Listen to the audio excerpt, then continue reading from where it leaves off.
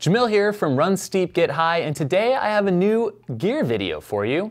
I've done a couple of these before, and I wanted to do an updated version after my recent ultramarathon finish at the Elephant Mountain 50 Mile in Cave Creek, Arizona. If you want to check out my experience running that race, check out the video we filmed and put together at the link below or right at the conclusion of this video.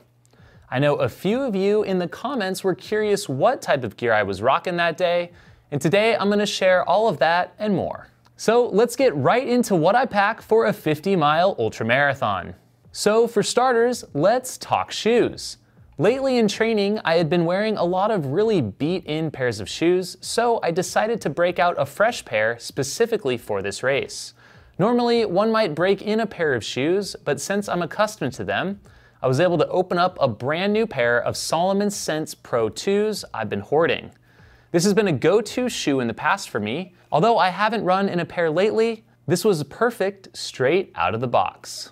If I had to pick another shoe for this course, it definitely would have been the Salomon Ultra Pro, but the Sense Pro 2 was a great shoe for me, providing plenty of cushion and grip for a mix of rocky and wet terrain.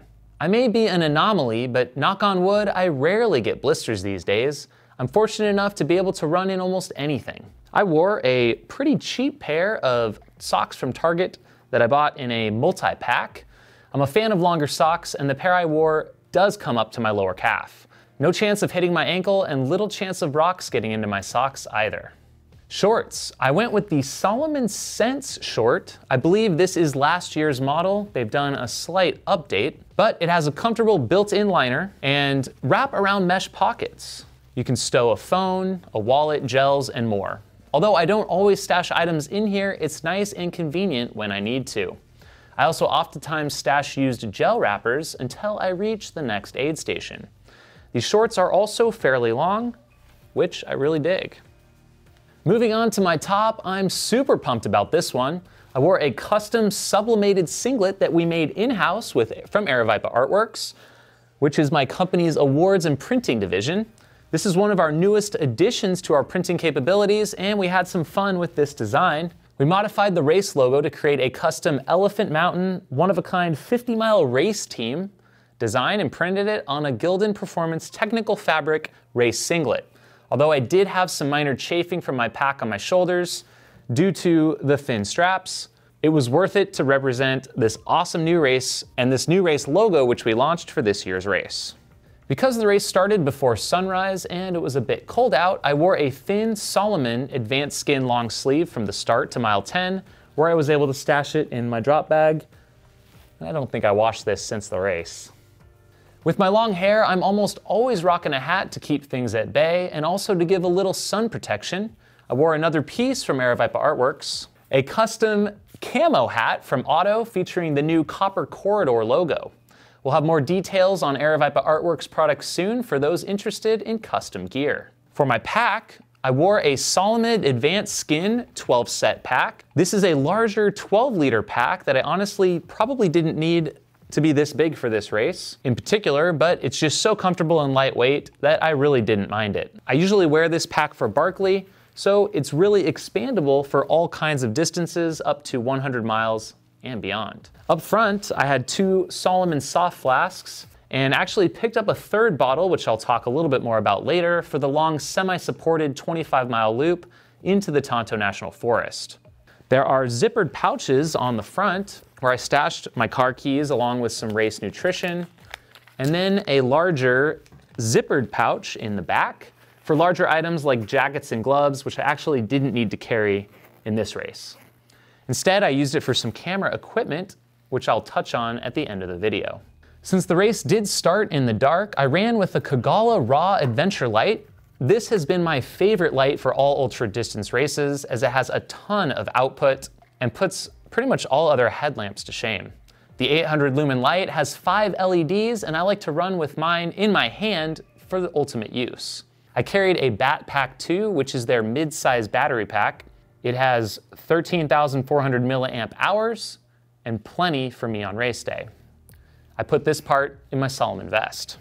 Most 50 milers will have at least one place for a drop bag, and I did utilize one on race day. In mine, I put extra gels some caffeine pills, squirrel's nut butter for chafing, my Mavic Mini drone, some kinesio tape, and a LifeStraw Flex collapsible squeeze bottle. I carried the LifeStraw Flex bottle for the northern part of the loop of the race, where it had a 12 and 14 mile stretch with no aid, but plentiful stream crossings. Not only was it additional carrying capacity for water, but if I needed to, I could have dipped into a stream. I'd be able to drink right from this filtered straw right here, directly from the bottle. This is a great option for backcountry adventures and something you may not want to run without for longer races. I didn't need to dip into creeks this time, but I had it just in case. Other gear I used for my drop bag includes squirrel's nut butter that I applied at mile 10 for anti-chafe, which worked great. I did put a strip of kinesio tape on each ankle on race morning. It helped to give me a little bit of stability since I'd been dealing with a little bit of an ankle injury. Nutrition-wise, I ate some gels in between aid stations. I ate a chickpea sandwich at mile 10 and 35, hummus and avocado roll-ups at mile 25, bean burritos and potatoes at almost every station, and wrapped up the event with a pizza at the finish line. Due to little sleep race week, no surprise, I also consumed a 200 milligram caffeine pill. I used those sparingly, but it did make me more alert and able to keep pushing all day.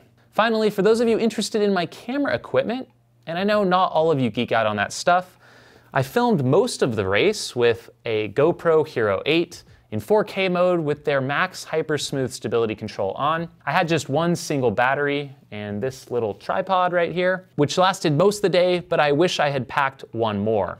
I made it about 35 miles before it died on me. I had to use my phone for a couple videos towards the end, but missed that sweet, sweet finish. I also picked up my Mavic Mini drone and controller from my drop bag at mile 10. So yes, I ran half the race with a drone in my back compartment of my race vest, but they're getting so small and lightweight these days that it wasn't really that big of a deal. I was able to make 4 flights off of a single battery, averaging about 3 minutes per flight for some amazing aerial footage to splice into the race video. I won't always do this and wouldn't always recommend it. Make sure you follow your local laws, but the run was just for training, and I was glad to get the footage. Well, that wraps up this gear video. I hope you enjoyed it and got something out of it. If you have any questions about what I ran with, please comment. And if you like this video and would like to see more like it, please drop a thumbs up. Be sure to subscribe to the channel so you won't miss our latest uploads. And again, thanks for tuning in.